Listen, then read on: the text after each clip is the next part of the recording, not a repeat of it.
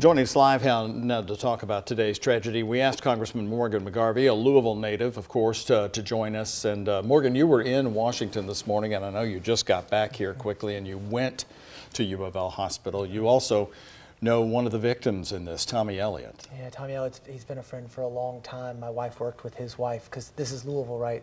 We call it Louisville Village. I think that's what hurts so much. This is a tight-knit community where, you know, when somebody says, what school did you go to, we mean high school. And if you didn't know someone who was directly impacted in today's tragedy, you know someone who did know them. And it's to lose Tommy, everybody who knew him, he was a friend. He's been a friend for a long time.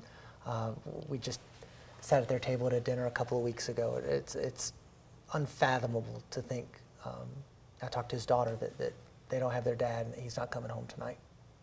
We know that since you got off the plane, you've been very busy and you have a lot more to get to tonight, but you were able to make it to the hospital. Mm-hmm. And what was that like? Are there a lot of families there still? Yes, but it is so somber.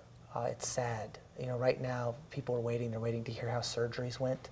The officer, and you know, let's praise all of our first responders, but certainly the officer. He was on his 4th shift ever today when he ran into that gunfire.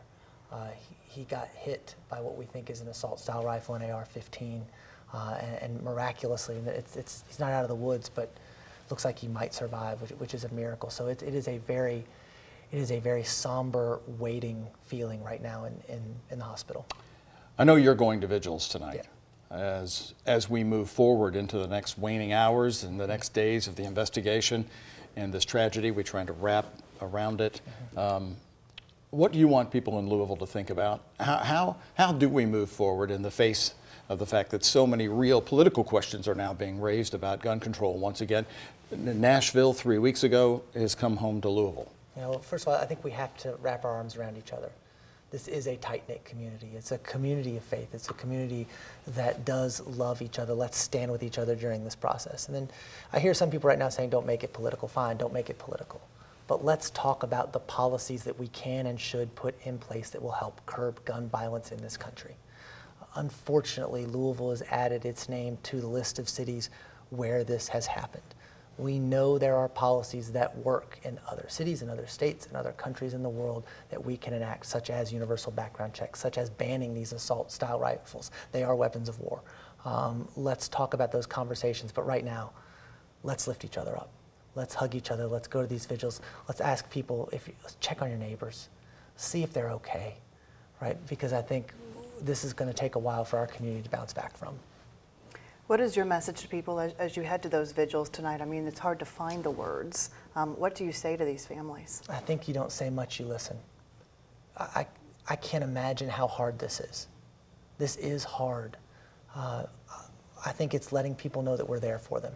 It's letting people know that we care, that this has impacted us and we are there for them and we hurt for them and we pray for them, and that they have people behind them during this unimaginable, devastating and really grief-filled time. You were in Washington when you got the news. I was. Were you just saying, I can't believe this, it's in my hometown, or another mass shooting in America? I was shocked. We've talked about this. I'm from here. I'm a native Louisvillian. I went to Manual High School. I'm raising my family here. We didn't think it was going to happen here. And it was really heart-wrenching to not only hear that, but to not be here, to be able to immediately run and hug my friends. I said, I have a good friend who we lost in today's shooting, in Tommy Elliott. Because Louisville is such a close-knit community, you know, I got a call from someone who's such a good friend of ours. She was in our wedding, and she said, my friend can't get any word on her husband. Can you call and find out what's going on? And so I called, and you know, unfortunately, his name was not on the list of victims who are at the hospital with survivable wounds, and he unfortunately did pass away. And so we're gonna have to deal with that tragedy too, as he leaves behind a wife and small children. It's heartbreaking. It's heartbreaking, and I'm glad we were able to get home and help here. I've talked to Secretary Mayorkas, Secretary of Homeland Security. They are sending counselors and resources to Louisville.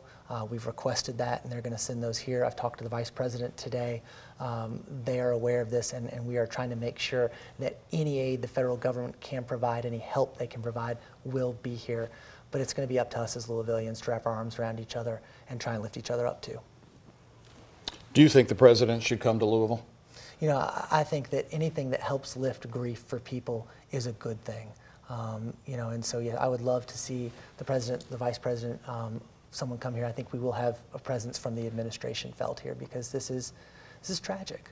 The day after Easter, as we prepare to show off Louisville to the world with the upcoming Derby celebrations, this is the focal point. It's senseless. It's tragic. There's things we can and should do. We'll deal with those in the coming days, and let's lift each other up now. Congressman McGarvey, thank you for coming in, and sorry for your personal loss today. Tommy Elliott, so well known. We appreciate your time, and I know you'll be at those vigils tonight, as you said, listening. Yeah. All right. Thank you very much, sir.